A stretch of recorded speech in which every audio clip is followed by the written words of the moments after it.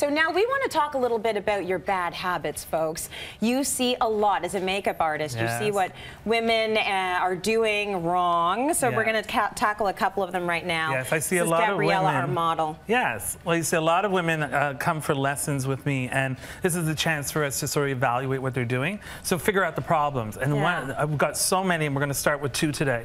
One is when you put on concealer. So what I see a lot of women do, I say, show me how you put on your concealer, and they do this. Okay? That's what and then I do. I go, well, I can still see the circle. Well, that's my problem. I don't know what I'm doing wrong. What they're doing wrong is they're wiping it off. So there's a little technique in makeup artistry called stippling. And stippling means to add coverage. And you control it by dabbing up and down. So I'm going to take a little concealer. Look up. I'm going to press it, tap it, press it, overlapping. I'm not wiping. So what this does is it spreads out the product. It builds it up so that you get the coverage where you need it.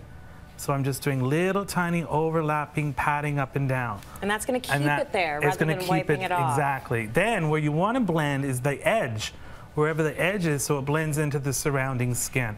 So you get the coverage where you need it, and then you get the blending. And then if it's a concealer that doesn't set on its own, hit it with a little bit of powder and it will not move. It's going to stay. It's going to stay. And do you need a lot of it necessarily? No, a lot of women use too much. That's why I pick it up. I would never do this. Yeah. Okay, unless I'm covering up a large area, I would never do that. Okay. Okay. Stipple under the eye. What's the other mistake we're making? Now this is one I'm sure all of you will remember, either you doing it or your mother doing it.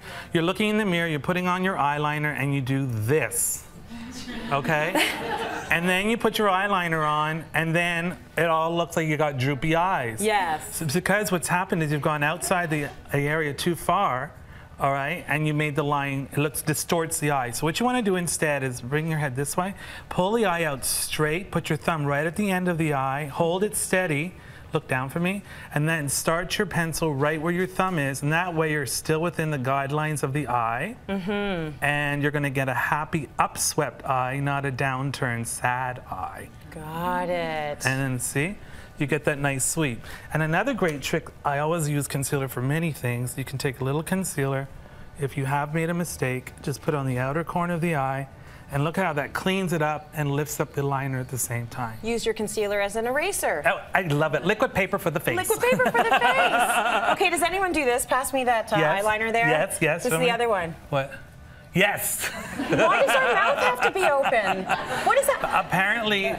Why? It helps. It helps. For some I can't do it with my mouth closed. Mascara, I know, a lot of people can't. Yeah. Yeah, it's very strange, but that's okay though. That's not messing up the makeup, right? It's totally fine. Good modeling, honey. Good work. Let's go to break. More coming up.